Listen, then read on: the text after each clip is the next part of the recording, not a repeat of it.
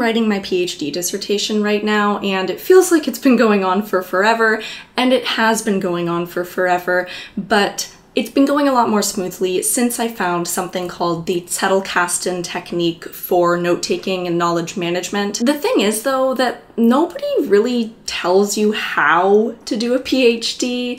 No one even really tells you how to do an undergrad. You just go do it. Or at least no one ever really told me how to do school, and I have been trying to figure it out ever since, especially in the PhD writing phase, when many students in the arts and humanities especially are just left alone to write. However you do that. So to try to help you feel less lost and confused than I have over the course of my degrees, I am trying to really show you how I am doing my PhD, as in not just telling you, but really showing you how I read, write, research, note-take, etc. So in this video, I want to take you along for another PhD note-taking session, and this time it's sponsored by Skillshare, a great alternative learning platform. But more on them later. For now, I'm going to take you into my Obsidian, which is where I take all of my notes on my PhD. We are here in my Obsidian, and to contextualize this, before I found the zettelkasten technique of note-taking, I took my notes in a really disorganized, messy way, and I can no longer find those notes because they would be highlighted in the literal text and not put anywhere else, or it would be handwritten notes in a notebook that are kind of illegible to me now and basically useless. And that was the case for my notes on this book, Performing Remains by Rebecca Schneider. This is a seminal text in theater and performance studies. It's one that I've read before and one that I'm increasingly thinking will be a big part of my PhD dissertation, so I knew that I'd have to go back to this text and take notes that are actually legible and usable on it, and so I did, and that is what you're looking at now. What I do for this process is I read the texts in Zotero, I highlight those texts in Zotero, and then I paste all of the highlights and notes into Obsidian. And that's where we're starting today. All of the notes and highlights have already been pasted into Obsidian, and I'm going to go and make notes on the quotes that I have found within the text, specifically on 3 chapters of this book that I found most relevant. Now, if you don't know how to use Zotero, or you're not sure what the zettelkasten method is, or you just want more info on how to read, write, take notes, do research, etc., then I highly recommend this video's sponsor, Skillshare. Skillshare is an online learning community with thousands of classes on every topic imaginable, and it lets you save interesting courses so you can learn at your own pace.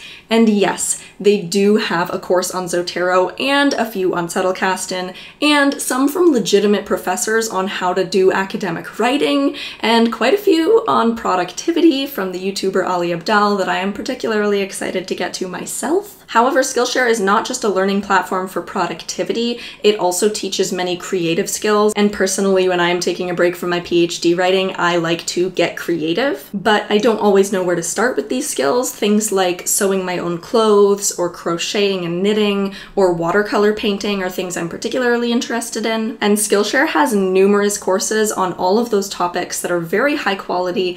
The one that I have started and I'm particularly excited about right now is one called Sewing Alterations with the clothing designer Maura Marks, which starts from the absolute basics and is making it feel more achievable for me to shop secondhand because I know that I can make things fit me perfectly when I take them home. If you are interested in joining Skillshare as well, then please use my link below, because the first 500 people that use that link are going to get 30 days free of Skillshare and then 40% off your first full year of Skillshare membership, and this is one of the best deals that they have on offer. So if you've always wanted to check out Skillshare, but you're not sure you want to commit to the full membership, then just go for that free month using my link below and try out a couple courses, maybe the one on zettelkasten from Curtis McHale. I highly recommend, and thank you Skillshare for sponsoring this video. Now let's head back into my Obsidian to see what I do after I'm done the reading itself. The first thing I do after reading and importing my notes into Obsidian is writing a brief synopsis of the text. text. That way, years down the road, when I have completely forgotten everything that happened in the entire book, I can just pop into this note and I can get a brief introduction to it that is in my own words and expresses like the things about this text that are significant to me specifically. So here I've written Schneider's book is about the time of performance and theater, and then I've quoted from her introduction where she said in brief what the book is trying to do. Basically, I'm just trying to write down what I remember from this text in an overarching way right after I've read it. So I've referenced some important theorists she's working with, some central research questions she's trying to answer, and that kind of thing. And then I'll go start actually creating atomic zettelkasten notes. To do this, I start going through the quotes to see what I can turn into my own personal knowledge or what ideas are not yet in my zettelkasten and things that I want to think with further and develop into my own ideas in my own contexts. In this case, in the first quote, there is an important idea that may seem obvious within my field, which is the idea that performance is aligned with the present and the immediate.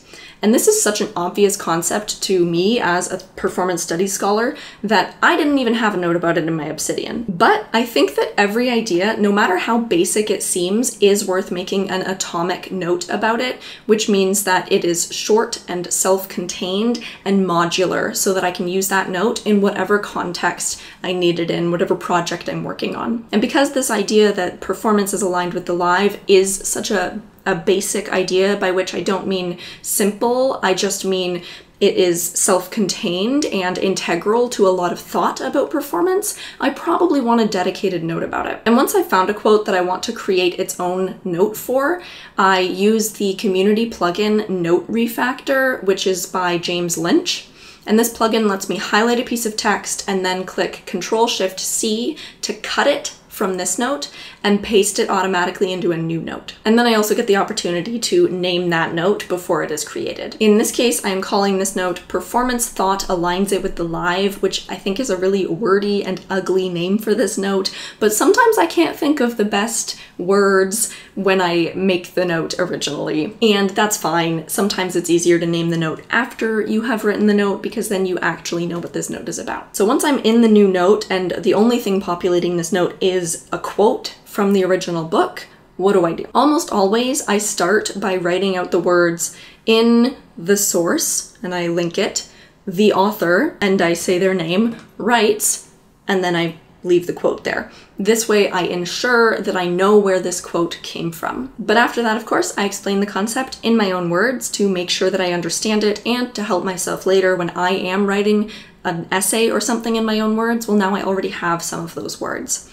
I also try to link as many relevant topics as possible to this note so that I can always find my way back to this note when I'm needing it, which is going to be in the context of other notes that are related to it. So if I link those notes in here, I'm always going to be able to see back here when I'm in those other notes. In this case, I have linked the words performance studies, performance, liveness.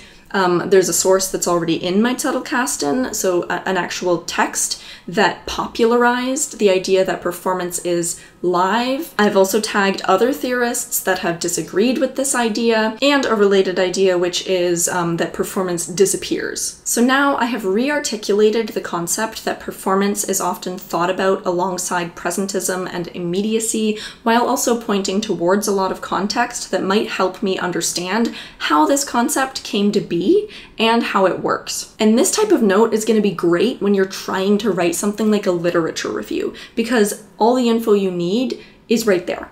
But it's also very useful when you're trying to learn something new for the first time and trying to understand what it is connected to. And finally, it might just help you develop arguments in your writing because you have this really kind of isolated idea that you can link anything else to, and in fact, some things are already linked to it, so that's going to give you even more ideas. Next up in this video, I'm doing exactly the same type of thing. Instead, this is an obvious follow-up note to the previous one, actually, where now it's a note about how people have questioned that performance is live. So of course I'm going to link the note that I just made because it is so directly relevant to this. And here you can see that I'm not necessarily linking just individual words or sources, but I'm dealing with some more difficult ideas, some more lengthy concepts, and that might just be because this is a more complicated or contested idea, or it might just be because I've written more about this concept in my zettelkasten already, so there's already more things and ideas to link to. Okay, I'm going in and making another note now, and this is another idea that is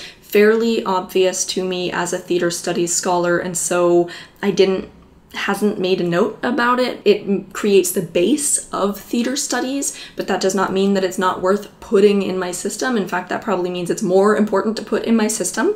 And that is the idea that theater is live and present. This is something that I've always been taught, that theater is separate from recording and things like film because it happens in time. So the fact that theater is a temporal medium is a bit of a given, but it's still worth writing down so that I can actually investigate that idea and use that idea, because all ideas came from somewhere and are going to help me get somewhere else. You'll notice in this note I actually mistyped the source and I have linked to Schechner instead of Schneider, and that's just because their names start in the same way, and maybe I mispressed a key when I was entering which source I wanted to refer to, or maybe I just got confused. And I have since fixed that mistake, but I point it out here because that's quite a big error that could result in some really bad things down the line. For instance, if I eventually forgot who actually said this thing and I miscited it to Schechner instead of Schneider.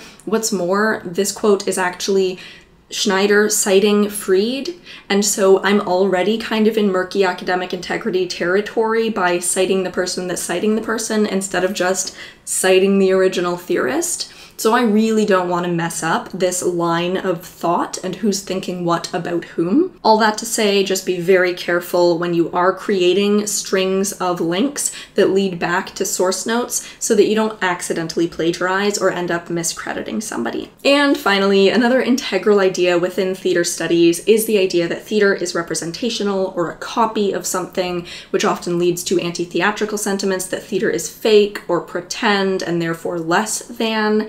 And this is another idea that I hadn't specifically articulated on its own in my own zettelkasten. Although I have written about anti-theatricality and I've danced around this idea, of course, I haven't actually given a note directly to this core idea. And in this note, I also compare it to the idea of juggling as being real in the eyes of theater theorists, where theater is like fake. And then sometimes at the end of writing a note, if I haven't had a chance to link all of the related ideas and there's no way to like incorporate those into the actual text of the note, I'll just write tags and then I'll list all of the other links that I think are related to this note, just like I have done here with the word liveness. So that's all I have for you from the note taking, but I wanted to give you a little teaser of how I outline with the notes that I've just created. I will have a video coming up soon specifically about Obsidian Canvas, which is like an infinite canvas that is within Obsidian, and you can actually move around your notes to outline your papers or create mind maps or do brainstorming or whatever you need. But I'll show you really quickly how I use these notes in my outline.